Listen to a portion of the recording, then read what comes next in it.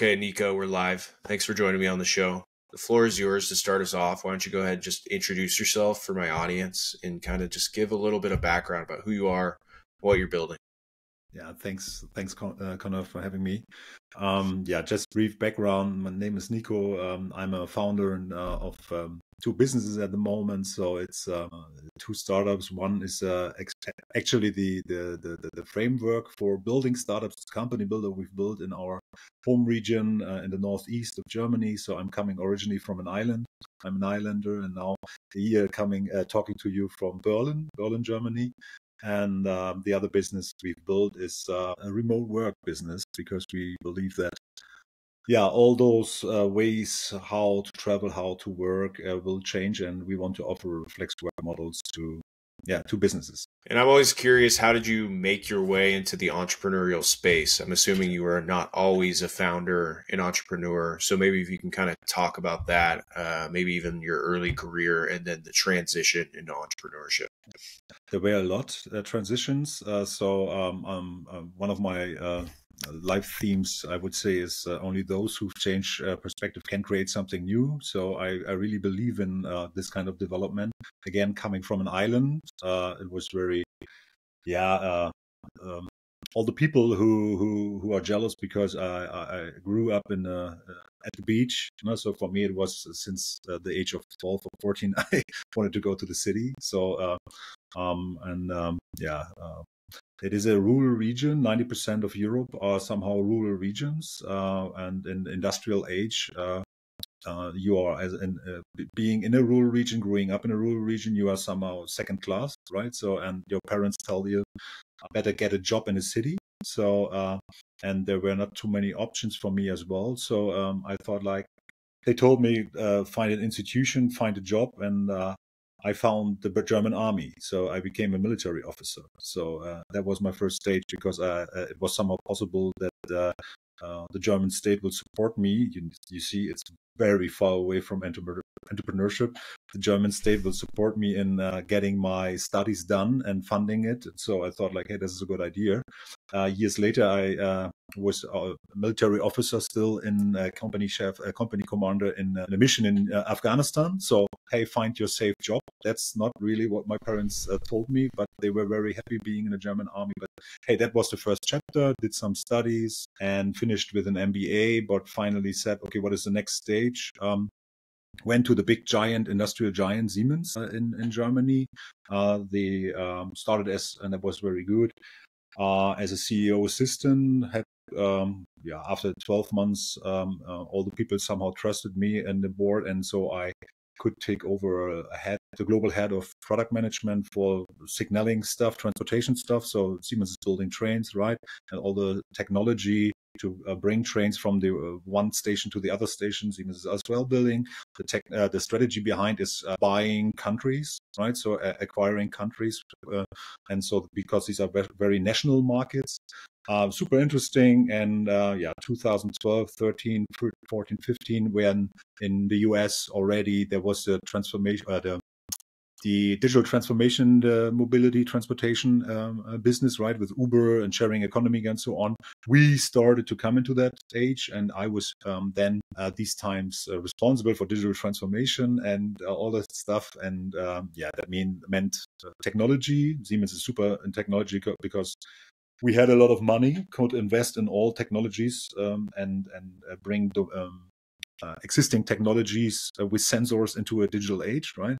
Processes, I could motivate the people to invest into processes, digital processes, because we could save money and costs. So everyone was following also that directive. But culturally, I had no plan what to do. How do we bring this pyramid, this industrial giant, and the transportation segment into a future business, right? And that was something where some of my colleagues then recommended me to this community and co-working space, Factory Berlin, and and I gave it a try, and it was something where university, school, old company, also industrial companies and startups, and even artists met in one place, right, in one building, and that was something what fascinated me, and we joined with Siemens with 20 people, with 20 members, because I thought this is a new world, this is how it should be.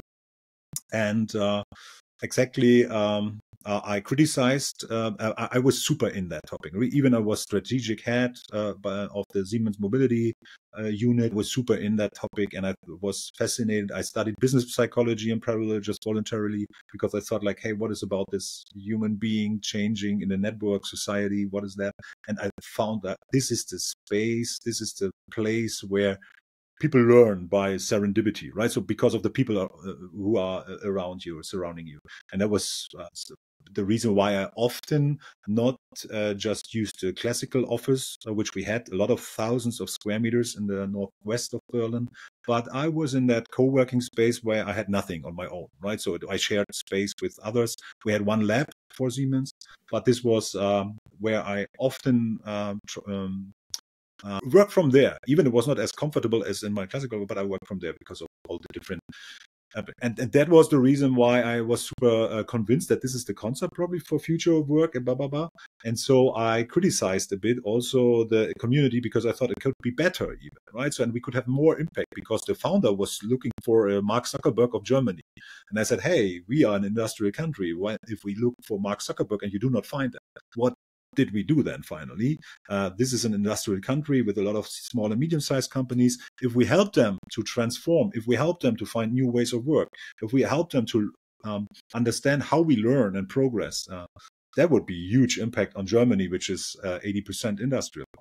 So we discussed a lot, and then he found somehow, hey, this guy has, I was in, he felt that, and he offered me to become the CEO, a bit closer to entrepreneurship, but even still only the CEO, employed CEO, but of the biggest interdisciplinary startup ecosystem in Europe. So at the end, we had 40,000 square meters. We had more than 200 startups being part of that ecosystem, supporting that startups with all they need.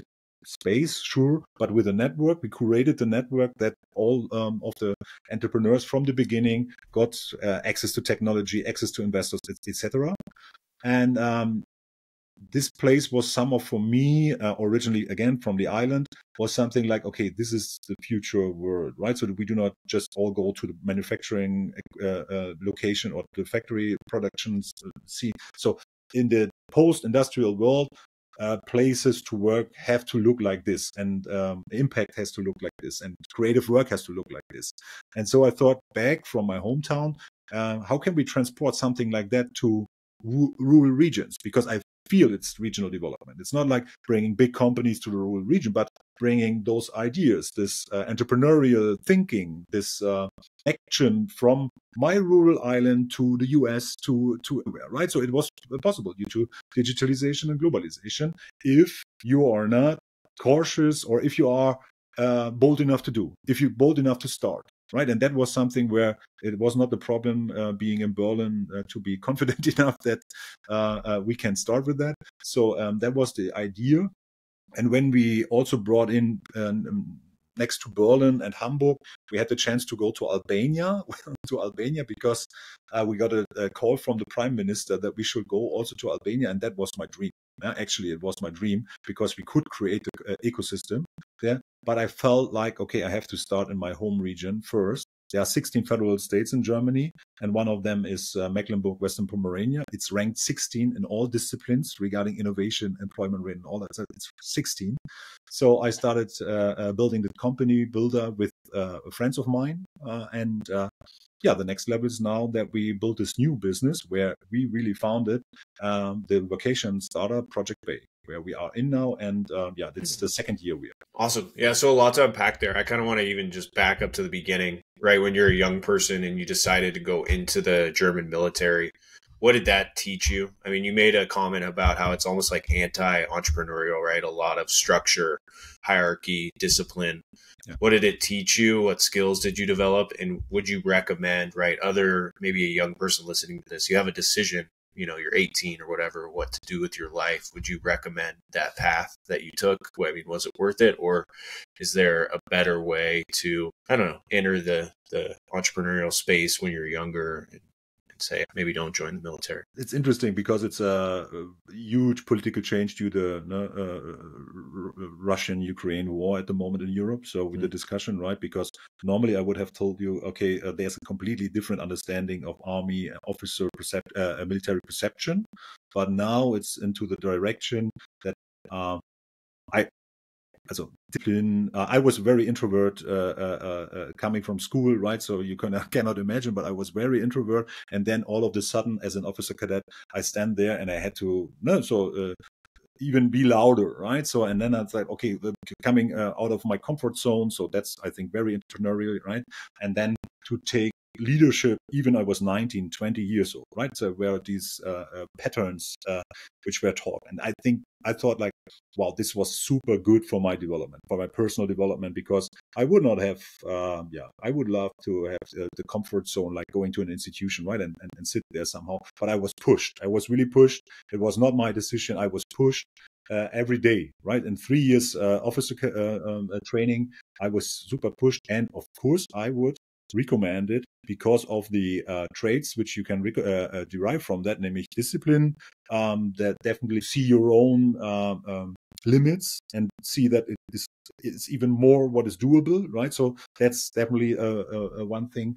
And responsibility, taking over responsibility. So there's also a kind of East German cultural bias, I would say, in me, which is a very collectivistic, following someone who's saying something, right? There's still transformation ongoing here in Germany, but I am the third generation of those who are definitely confident enough to be that we can say, hey, we can change everything. Military, again, I think military is something what definitely I would nowadays, 2024, recommend. But if we would have the same discussion in 2022 or 2021, so before the war, and even the understanding and consciousness for that here in Germany, people would say, yeah, it's nice that you recommend that, but in this society, and we never need something like that again. That's German perception of military careers, right? Even that there are benefits, also leadership traits and so on, but it would not be socially accepted. And that's different today. Okay. No, that's interesting. Yeah. And would you say, so it sounds like there's not an interest from young people in Germany. And I would say it's even the same in the United States. Maybe it's more of a generational thing. Like as the younger generation becomes older, there is less interest in joining the military or following that as a path. I mean, would you say that that's a fair assessment? I mean, I don't know if it's kind of fallen out of style, or there's a desire from the younger generation to try other things when traditionally the military, maybe in the United States or regardless of country, seemed more of a traditional path. I cannot judge or assess the United States. I've been there probably 10 times, 15 times, and I had the feeling it's there in the perception across the societal areas, right? So you are at the football game, every break you stand up for someone, right? So or there's a tank in front of the football stadium. So I was like, okay, this is not doable, right? So this is not doable in Germany. So and so the recruit, it's all over there, right? There are alternatives, right? And alternative path is entrepreneurial. Okay, I'm smart enough to identify a market or a problem. I have the technology. I can somehow try to solve it here from my home office, right? So, and I can go with different people who have the same vibes. And there is a growing option and attractiveness of going other paths. That's the one thing. Also, hashtag entrepreneurial paths. And on the other side, I'm also writing an article, or wrote some articles on that. If there will be a Russian attack towards Europe, who's there to defend Europe? So if there was 60, 70, 80 years of no war in Europe, so there's no societal acceptance of military.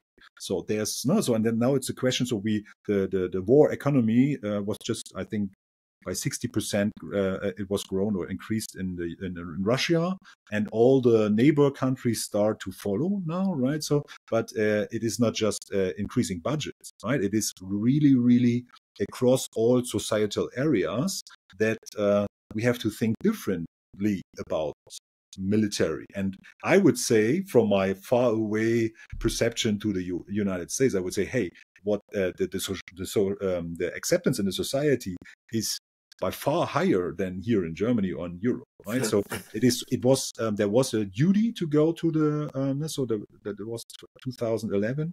They draw back the law, but there was a duty to have either a military service or something like an alternative service.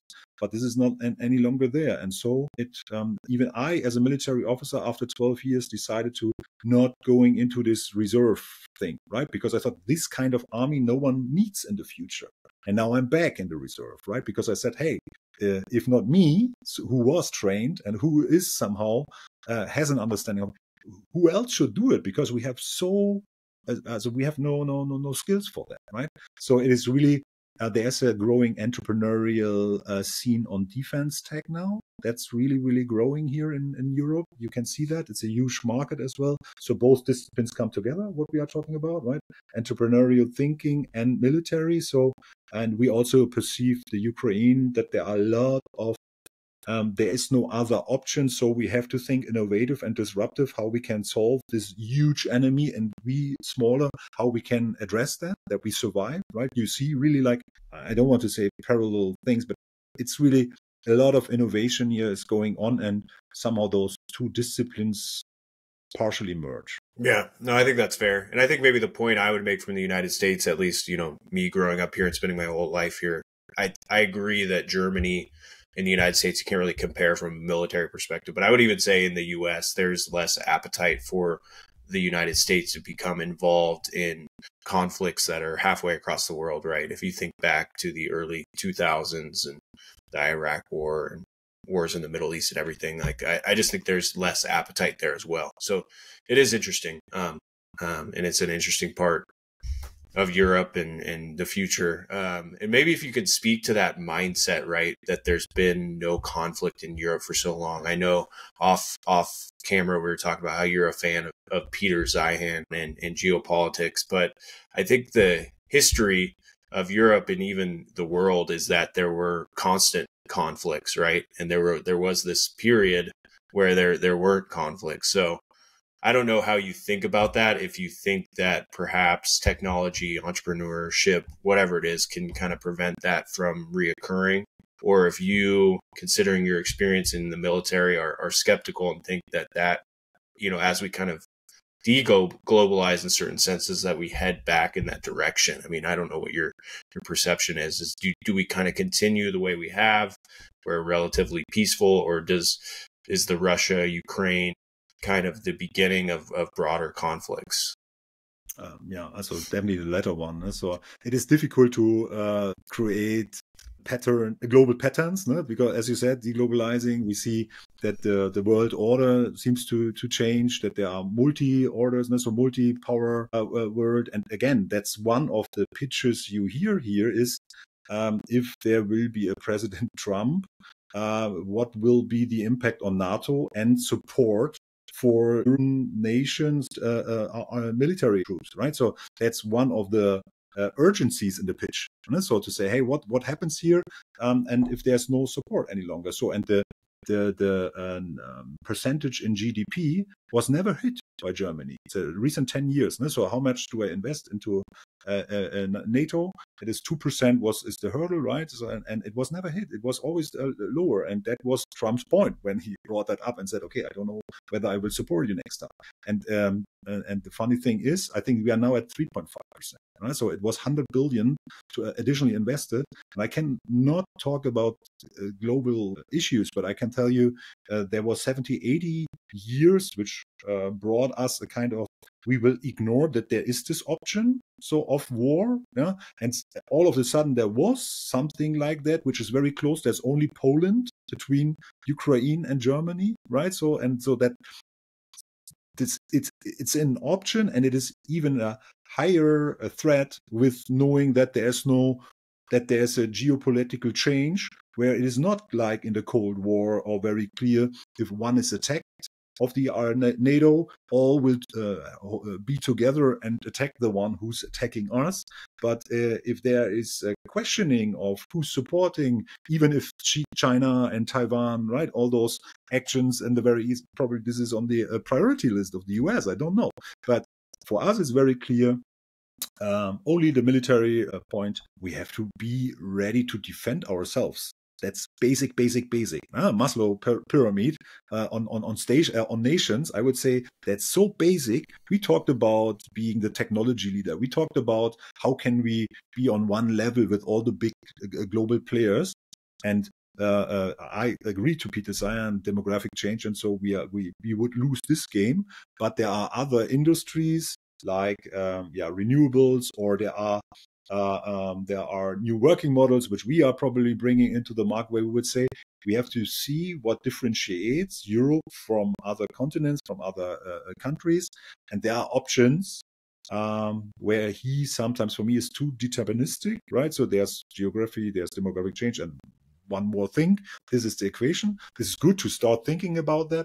But I also see, it's also provoking me, and we will also have ideas, right? So we also will have ideas on that. But the most important thing on your question, the most important thing is we would never have thought that something like the Russian attack on the Ukraine will happen again. So there's a lot of,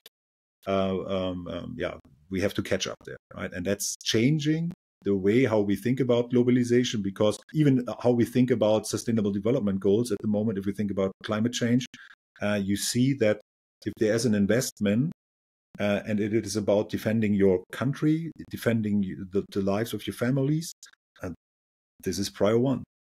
And so it's very difficult to talk about prioritizations, and no politician would say what is the positioning and the priority. Here's very clear. The risk is too high to ignore and to continue talking like, hey, there will be a strategic chance for Europe or Germany to go for renewables. Yeah, of course it will be there. But the super, super urgent thing is catching up the defense capacities we need to have. Yeah, I think it's a fair point. It's something that can't be ignored. And you mentioned something, so maybe if we pivot a bit, I think considering you're being in Germany, the demographic crunch that also Peter Zion talks about, I'm sure you're aware of. I mean, is that something that is actually affecting the German economy currently, or the way that companies are hiring and the ability for Germany to continue as an industrial power, or how are you looking at that from like an entrepreneur, right? Because in order to fund renewable energy or fund building these amazing startups, you need the young people to do so. So is that a concern of yours? And if not, why not? Or how big of a problem is this going to be? I mean, our business exactly should address this lack of talents. But just to Peter Zion, energy, he's completely right? We made ourselves dependent on Russia. Now we have to change that. We made very quick changes. So alternatives, even LNG from the US, right? So there's a mix of energy, and I think that was entrepreneurial politics, by the way. And you can laugh about that, but it is an option, and it was an option, and it was implemented. I think Germany has we have the big problem. We have so much of our GDP coming from industrial times. Even you have digitalization of the industrial power and the industrial revenues, right? So that there is a limit. So, and if people are very much thinking in the past and believing like, okay, more work in the industrial area, but there's no demand for the industrial product any longer. So there will be post-industrial businesses. And so we have a huge history, which where people now look back and would say, oh, these glory times, and we grew up and industrial power and on. And it's difficult to come like this for entrepreneurs like us to say, hey, there are so many options, but it's not to build the next Siemens here, right? So it's from the very much beginning, there could be a Siemens in 20 years probably, but it will not be another industrial company. It will be rather something. What we now build is, okay, there could be an option to say, how do I get more talents to Europe? How do I get them, right? So how the limited number of resources we have, how do we get them in the companies who really are willing to spend some money on that? And we are offering them that they work from the most stunning locations, right? So we have co-working spaces. We create professional working environments because it is a condition. We provide them in the nicest regions. in the regions like islands, like my home island, right? We have 32 locations now. And if people want to start their work life or they have no kids, they can every month work from a different location in Europe. So, and they will have their knowledge being integrated into the rural community, right? And that's something where we really thought through, is that something what can work if the big companies say, okay, I offer that to my employees, and probably some people from other continents will come to us, right? So qualified people will come to us. So, and that's something where I would say, again, energy was a huge topic. Peter Simon is bringing that up. Fair point. Change happened. But still, how do I make myself so independent as the US is, right? So it's price-wise, it is a huge topic still.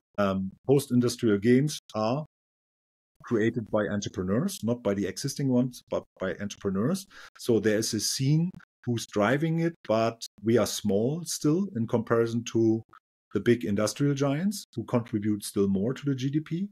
And again, next generation, or also how do the aged ones behave who are still working? You see that there are different needs, that after the pandemic, there are different, we still, due to the demographic change, we have an employees market, you know, so they can just bring up their needs.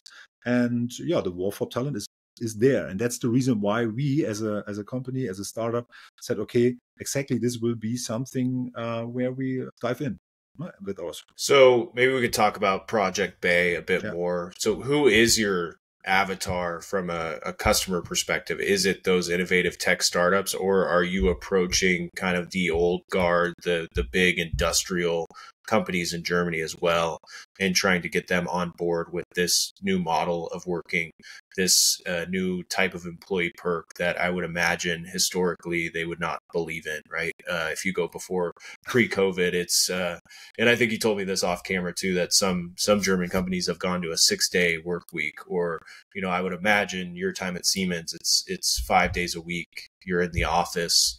No, you can't travel to some far off island to work. That makes no sense. You need to work here and be productive. So I'm just kind of curious how that, because it's a really cool idea from my perspective, but I would imagine for people that are maybe old school or have been working for so long, it's kind of like, what are you talking about? Why would I pay for my employees to vacation? They need to be here and working and be productive. You know, just to clarify, I mean, that's really, the vocation image is really the worst you can have, right? So because if you start like vocation, as you said, that's more the vocation perception. The vacation perception is always there.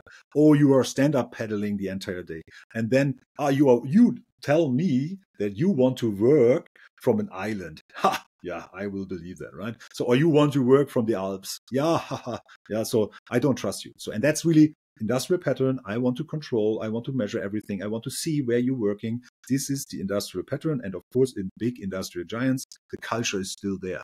So they have the right ambassadors on the outside of the company who talk, right? But that's so far away from being implemented for 100% of the company. It's not, again, and it's not like everyone should work from the beautiful island. That's not what we want.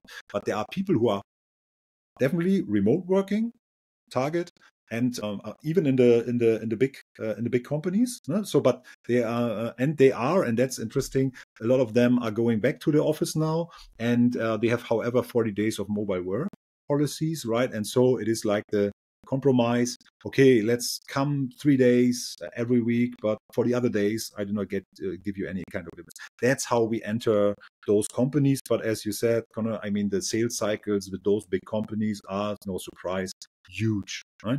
And that's the reason why we try to partner even with free solutions. Would say, if you go in an individual talk, your personal development talk, just offer our membership there, and we give you a perk, and we only go with one partner per industry, and after 12 months we will see how your employees have perceived that.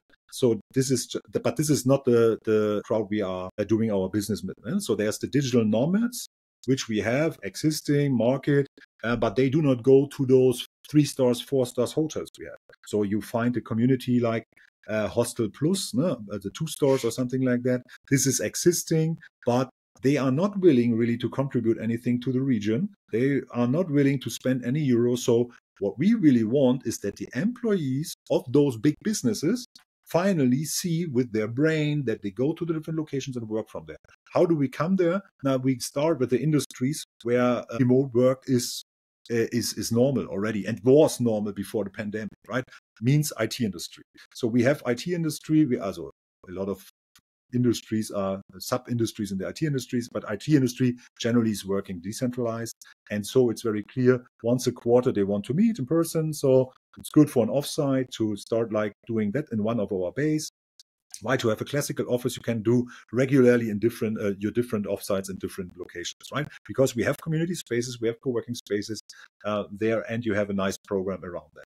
So you start to understand, okay, the IT industry is something where people can, if you want to recruit them, and you would say company A has the standard package, company B has the bay package. That means they can work from the most beautiful locations, right? And even they split the cost. The employer and employee can split the cost, right? So that you would say, okay, it's 100,000 per year, and now we offer you to pay 85, and we will pay 30,000 into this hotel thing here, Project Bay partnership. So that's how we come into the market. That means with industries who have an understanding of remote work already, or have the huge lack of talent, like tax consultancies. We were super surprised, comes out of the market. They have such a pressure that a lot of those companies who give 5,000 euro per year as a benefit to their employees, to their new candidates, they give 5,000 euro without any kind. It's just, if you come to us, you get 5,000 euro, you can book via Project Bay. You can work from everywhere there. So it's allowed 5,000 euros because they have such a huge lack of talent. And this is something where you see that even the founders or managing directors of those companies, they do not look for happiness of the people. They just have such a huge problem because they have no resources. Hashtag demographic change again, right? And it is also not a really, really, really beautiful business, I would say, for a lot of. So there are personalities for this kind of job, and also technology will help us tomorrow, right? To also substitute some things of that. And so I feel like the industries who have the biggest problems are talking to us. And we do not start always with a disruptive membership. You can work everywhere, every month from a different location. But with hey, you already have benefits, right? 5 billion market in Europe. There are benefits, your gym, your transportation ticket, your internet fee, and so on. We take that over. Hey, and now 500 euro more for Project Bay. You can decide 1 week on Mallorca in summer, or 6 weeks on a normally summer island, but in winter, right? So, but you've been there then. So, and that's what is the entry door to this new market, which we have to build. But we are not crazy entrepreneurs and would say, hey, we built the blue ocean or we drive the blue ocean. But there are existing markets. And this is the one market is the two of us have their vacation. We have our vacation, and we would say 1 day of the 2 weeks, I want to have a co-working pass in one of your locations, Nico. So that's making vacation and 1 day co-working. But there is nothing like a co-working space in those at those islands, right? So this is it's not existing. So this is one very small market, I would say. And the other big one is on the B2B side, it's benefits. Benefits are there. And if you have unique benefits, you can differentiate. And if there's a war for talents, you will win this war. Yeah, I think it's a really interesting premise.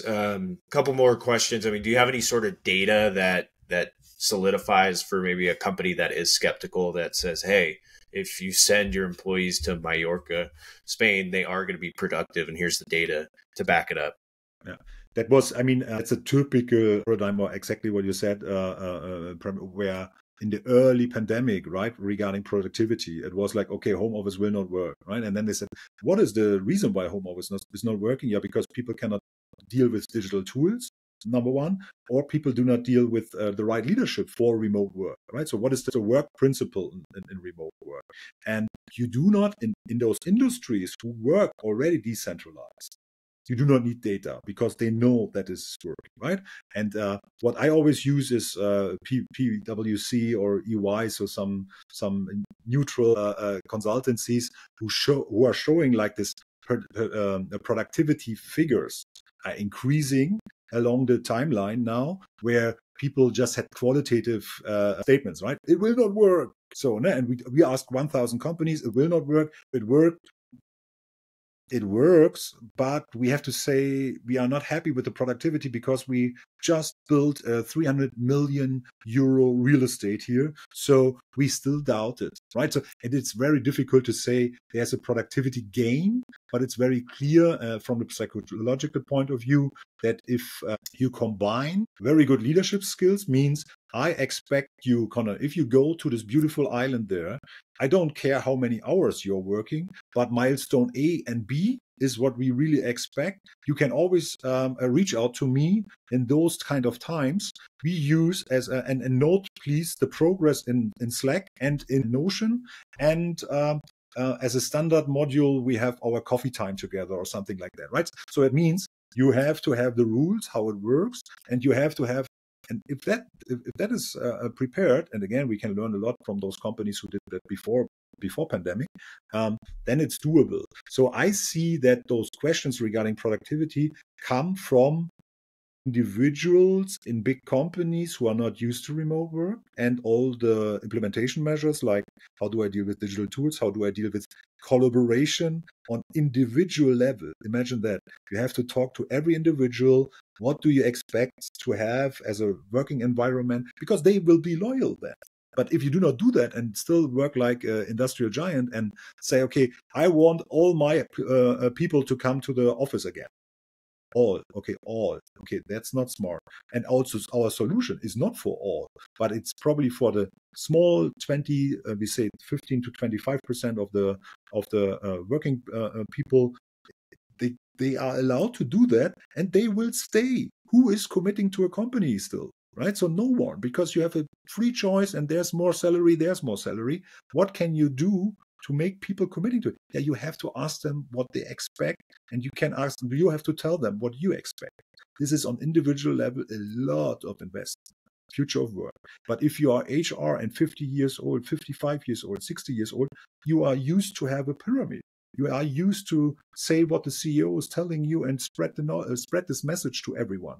But now leaders have to talk on one-on-one level, have to adapt again and again and again. And so, of course, software will enable that way. But culturally, if I'm not there and if I'm not ready to go for those kind of discussions on an individual level, I will not go for headache like remote work. Disruptive stuff like remote work. That means on strategic level, on management board level, there must be a huge problem. And this problem is in IT industry, the opportunity cost. If I would have one more man here, I could have 80,000 more euros per month. But this person is not here. Okay, what should I invest to get this 80,000 euro? If it is 60,000 euro profit on that, you can decide on 60,000 euro how much you want to allocate here. It's really about the lack of resources, and entrepreneurs who have we have a lot of, I wouldn't believe that, but there's a lot of digital transformation business still. We thought like, hey, this is done. But there are a lot of companies who really tell me in the pitch in the beginning, they said, hey, Nico, I don't want to sound arrogant, but it's not about the money. It's really, so we can invest here in benefits and we can invest in such a solution, but can you really guarantee? And that's what would be data necessary. Can you guarantee that we then get the people? Because I want to have my 60,000. I want to have or the 80,000 revenue. That's really the data. And that's the reason why we said we can really show that on small companies. But what we need now is the access to the big ones. And that's the reason that gives me the energy to talk to them again and again and again. Can we talk about the employee experience, right? Because I've experienced this in the past where you're in an amazing location, you're working remote, but you're staring at your laptop for 8 hours a day, or, God forbid it's 10 hours. And then you say, okay, great, I'm in Mallorca or wherever I am, but I don't even get to enjoy it. So how do you address that? Or does that come up from the company perspective or from the employee perspective? Like, hey, thanks for offering this benefit, but you have meetings all day inside in a beautiful location. So how do you balance that? Also we went through that. I went through that same experience. So a curve, and I think it's in our onboardings we try to bring everything what we've learned to the team and also to the customers, to the members. But I mean, that's my recipe.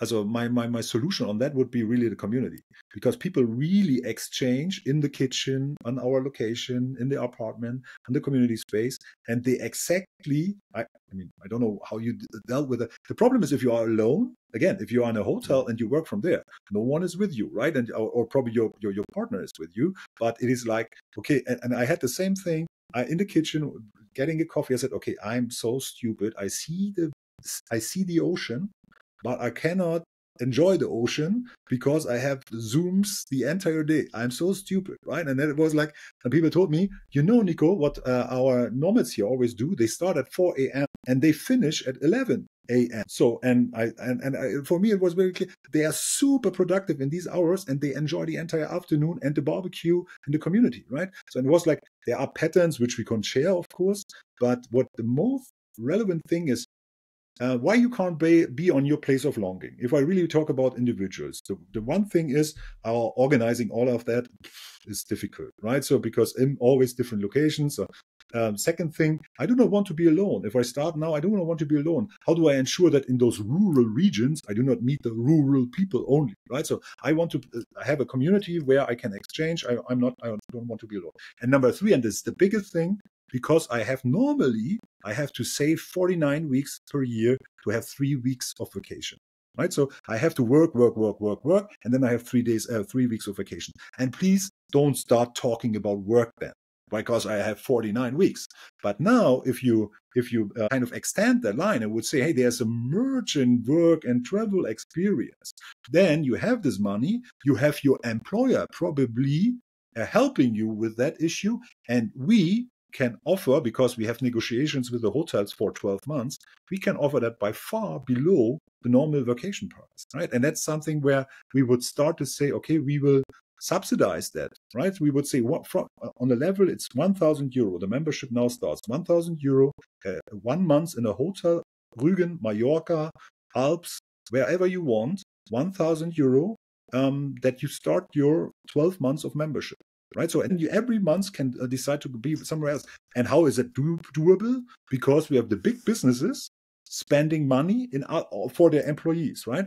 So the two of us, we can order something, but at the end, this big change, this big disruption is only possible if there is a problem with the companies who pay value-based then.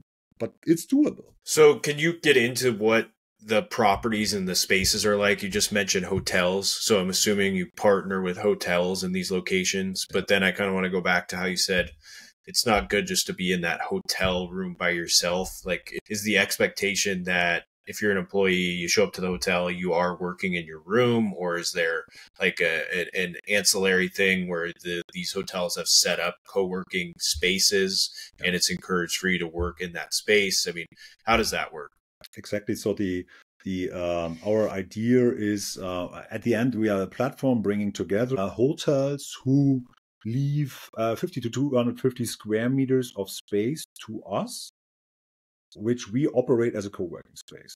So that's our competence, that we operate this, that we translate also this B2B requirements, the professional working environment. We create a professional work environment in this co-working space, but you will never go to Mallorca without being sure that you can sleep somewhere, right? And that's the reason why, of course, we also offer that as a combination. You can sleep somewhere. You have a community space where you can be working with the others. So in the space, the co-workers are as well. And we, of course, and that's one of the experiences we have. There are 2-3 ways of work, right? So we have a campfire atmosphere there, so socializing. There's a desk area where you only can work and it's quiet. And then there's a modular event area where we can move the furniture a bit and equip it like, okay, here's a session, a learning session, right? Which we regularly do, so that there are learning activities and leisure activities as well we do together. And if there is deep work necessary, we ensure that we cooperate with hotels who have the option that you also can work from your room. So that you say deep work, I do not want to see the others, right? So I want to work from home. But it's so important that I know that there's a community manager. So we have one community manager, and that there's this community space where the vibes are set so that I do not feel like, and if you go to another location, it feels like the same signature, right? So, and that's so important for us that we would say, we of course do normal community management, so people tell their interest, and we can then give their recommendation where they should go next. But the experience is a connection or a combination of digital and onshore community management. It is the co-living in the spaces or where to accommodate. It is the co-working space, and it's a lot of events which we do to also help the region to understand which kind of brains are there and how they can benefit. So how does it work from the hotel perspective? I would imagine they also serve traditional tourists. So how does that mix where you have essentially digital nomads or people working remotely and then also digital tourists? Is it that you are kind of separating your space, or it's like, hey, we already have this conference room and this is going to permanently be the project bay co-working space? How does that work? Also, we have to ensure if you let companies pay 6,000, 7,000 euro per month, partly for that. No? So you have to ensure a professional work environment means exclusive community and co-working space. Yeah, the hotel is giving that to us. And again, what has the I missed to talk about the problem of the hotels. We have seasonal businesses who continue to operate in the post season because they do not get the people again, right? So after the post season, so people will leave, they don't come back. That's the reason why a lot of those hotels in touristic regions continue to operate even there's no demand. That means they are super deficitary in the post season, so they need new ideas, and that's the reason why they listen to us, right? So, and we would say, hey, we need some space, but exclusive. For 12 months, let's test it together. And that's the idea where we now say we operate it, we equip it, and we ensure that there's our friends Starlink, right? So good that internet is working, that data protection, VPNs is working, that ergonomic furniture is there, because only that's the reason why we are trusted by the employers, right? So by the big ones. So, and that's the reason why we ensure the professional environment, even in the most stunning locations in touristic regions. And nowadays, we also offer cities, even there are co-working spaces, but we offer now also cities, because in the membership, you do not want to go from beach to mountain, but you want to go to Berlin, you want to go to Paris, you want to go to London. So that's part of the membership as well. And there we also collaborate now with hotels. But it's definitely, as you said, it's definitely another talk to the hotels who say, okay, I have a utilization of 70% or 80%. And I don't know why I should give you this kind of space now, right? So because they do not have this post-season issue, but they see the huge potential of the huge disruption we have in the work world, and they see a very interesting customer segment. They know B2B only from my business, from events and conferences and so on, and there they see the procurement guys who are negotiating like hell, and every cent in the catering per square meter, person per event rates. And we would say the B2B, the company is benefiting with higher productivity due to stress reduction and concentrated workload, innovation networks, and number one, employer attractiveness. Also that's definitely the number one thing. If I want to differentiate, I need something like that. So I kind of want to pivot a bit, or kind of hear your take as we close out here. Do you have an overarching thesis on the future of work, right? Obviously, you're a fan of remote work. You've worked in traditional environments, more flexible environments. I mean, do you foresee a future where this benefit that you are offering is offered by every company to every employee, where it makes sense to work remotely? And I mean, are we kind of seeing the end of the requirement of living in a city because you have to commute to your office and you have to be in person? And then one other point as well, you kind of talked about how digital nomads, say, hey, I want to work from 4 to 11 today. Are we also going to move away from the traditional Monday to Friday, 9 to 5 workday where you have to be there during that time because this is what we work when we work, and it's just how it is? I mean, do you kind of have an overarching thesis and mission statement about how Project Bay fits into that? I would make a tick behind all the things you said, and it's a timeline towards future on different stages, right? But the flexibility on place, the flexibility on time for different industries. So it's not 100%. This is like but this is, I would agree to everything what you've said. But the mission statement or the most relevant thing is, because I do not want to, I think I'm a hard believer in what we do and what we offer, that this is attractive and will be a future huge market, and that you need a go-to player, who's offering that and understands the B2B crowd, understands the working world. But the number one thing is the freedom of choice, the freedom to say where I want to work. And my workplace is not the home office, is not the classical office, is not the co-working space in the city, is not the remote work location on the beach in a professional working environment. It is the freedom to choose, because this is increasing the productivity. And after the pandemic, it's not possible to do any other move, because there will be always an employer who's offering that to you. Right? So it is definitely, so I would say the number one thing is, I strongly believe that the next huge thing in work is that what we felt in with all the disadvantages which we have to organize now, right? So, but the flexibility and stimulation behind changing the workplaces how you want it, right? And that's, I think it's a huge trigger for finally implementing sharing economy, because you would not say it's sad that I will here living in Berlin for the next 10 years. Why? Because if I have a lower price instead of the rent I'm paying here in a dense city, I love to be in the city, but there's a limit. And now I feel like I should be in Albania, because they have such a nice coastal area there. I want to be in Albania. Oh, that's doable. That's great. What is your, and then we try to get the understanding, what are the problems seen here? But our offer at the moment is just to say, what would be your place of longing, Connor? Okay, in Europe, I would say in Europe. And then I would say, okay, that's cool, because Mallorca we have in our portfolio. It is Greece. Okay, we just have something in Athens, but we also will have the other 2 islands there, or 3 islands there, right? Because you said it, and you see the risk in my business model, there's none. There's no risk, because the hotels who go with us will super benefit from that, right?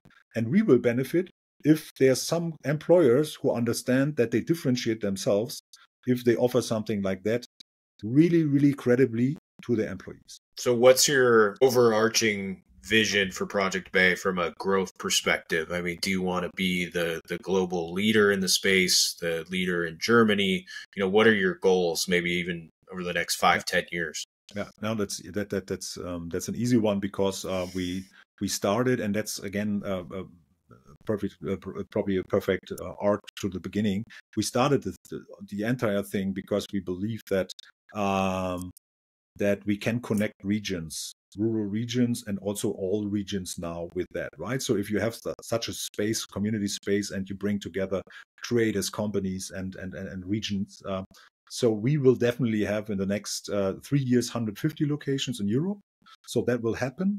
And then it's always the question, if we understand the customer experience, the customer journey, the tech recommendation engine better, why should that be only doable for Europe? Right. So it is necessary to have an identity and bringing people together. So if I would say I'm super interested in connecting with Hawaii. Because there's also, from my island perspective, we have same problems. Why not connecting with Hawaii? So that's doable as well. But in Europe, we have so many things at the moment. Why I would say we have 1,000 locations in Europe in the next 7 years. That's definitely one of our targets. And that means in 1,300 different municipalities we have in Europe, nearly in every one there's a project. That's our vision. And again, the basic principle as such, we can start from today in the US, but I doubt that the employers are ready for this, because we have a tendency in the other direction, and that we have probably not the same problem as we have in Germany or in Europe with the demographic change, right? So things come together. That's the reason why we start the journey in Europe. we will invest a lot of time talking to the big ones because we see a huge a chance for regions, for the companies, and for us as individuals. And what is your biggest competition? I would imagine there are others that have had similar ideas. What are you looking at from a competitive landscape perspective? Sometimes I feel like it was in an MBA course, like a business model exercise we did here. So we thought, what is the user experience and what are user expectations? So it's a professional work environment. There are companies in cities which did professional work environments, right? Co-working spaces. What about accommodation businesses? Okay, there are Airbnbs. Where you are alone, where you have no real economic stuff and so on. There are hotels who are trying to understand B2B, but they don't understand hospitality better. We have Selina as a billion business from South America coming to the Europe, but more focusing on B2C.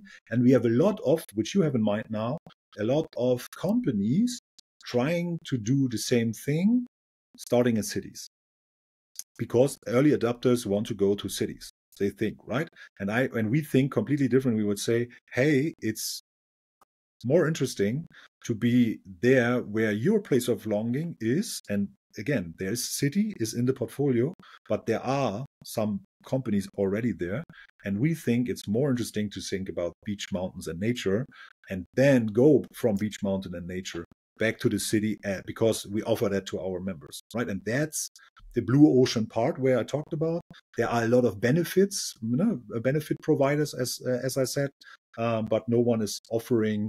They're all offering the process, the software for the process. Or you want to go to Nice in France in August? Okay, you have to click here. Your leader, your manager has to click here, and you have to put in the country. And okay, now we have the legal confirmation for that.